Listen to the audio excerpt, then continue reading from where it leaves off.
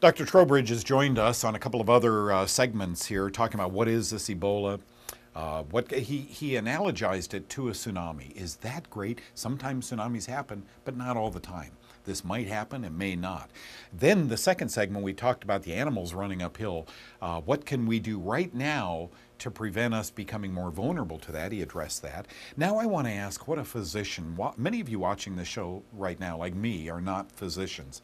But what if you got 45 years in the bullpen as a physician, have seen lots of bugs come in your office and have published on bugs? What is he doing for that beautiful family of his? Dr. Trowbridge, thank you. And what say you?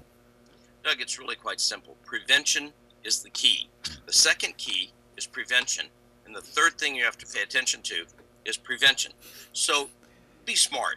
Avoid areas where obviously sick people are. And once you've gotten into those areas, you better already have prepped yourself. We're talking vitamin C, talking beta-glucan, we're talking, did I mention healthy food? Because, about 25% of the American food dollar is spent on fast foods.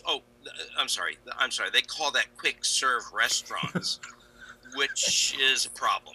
And anymore, you really have to watch the food supply very carefully, because a lot of this can be imported. It can bring in all sorts of pesticides and hormonal treatments and whatever. The more you pay attention to your diet, the more better you're going to do. Did I mention drinking enough water, getting enough sleep? These things that's just health habits. Well, we've so ignored health habits. That's one reason why yeast syndrome is such an issue with about a third of the people in this country, because of antibiotics, birth control pills, cortisone, deplorable diet, horrible health habits, environmental toxins, and so on. The exact same risk factors that would challenge your body for something like Ebola. Remember, about 80 to 90% of your immune defense system surrounds your gut. That's where challenges come. You can get Ebola in by airway contact, gut contact, anything else that gets to a wet surface. You're the first guy, Dr. Trowbridge, I've heard say you can actually inhale this. What they're talking about is passing of blood or stool or vomit or something. You're not, actually. You're the second smart guy who's told me that you're concerned about someone in an elevator, on an airplane, et cetera, an enclosed environment. Well, all you have to do, they say cover your cough. Well, go ahead, cover your cough, put your hand down on the seat, okay, the side of the seat. Someone else comes along, it's still a little wet. They actually touch the seat while they're sitting down. They wipe their face. Yep. Bingo. Yeah. That's called fomite transfer. It is important. It happens with viruses. It's going to be documented with Ebola. Mark my words. I met a fellow the other night. My son was in town playing a gig, and it was late at night, and loud music, and Ruth and I are so out of that genre. But a young man came up with a beer in his hand, and he said, "Wow, you're Ethan's dad. Nice seeing you."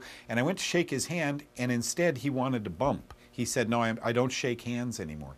It's really interesting the way things are changing. Yes, it is. Wow. This is a different, brave new world. This is a new era for us. And if we start changing health habits now, we'll be ready for it. Are you as a physician who sees patients, a lot of them, on a daily basis, are you frightened? I wouldn't say I'm frightened, but I'm cautiously concerned, and that raises my attention level. So I'm looking for potential risk factors. Good. And that's what everybody should be, is looking. It's just like guns and cars, okay? You're not going to get in a traffic accident if you really plan defensive driving. Yeah. You're not going to get shot by a gun if you don't have ridiculous things in your neighborhood. Okay, and finally, you talked about vitamin C and beta-glucan. You're talking about prophylactics. Are you taking these every day? Of course, for years. Those are just two of the about 40 things I'm taking every day. But, I, of course, am ridiculous because I only want to live a long, healthy life. Yeah. For other people, you don't want to waste your money peeing out expensive vitamins, right? Yeah.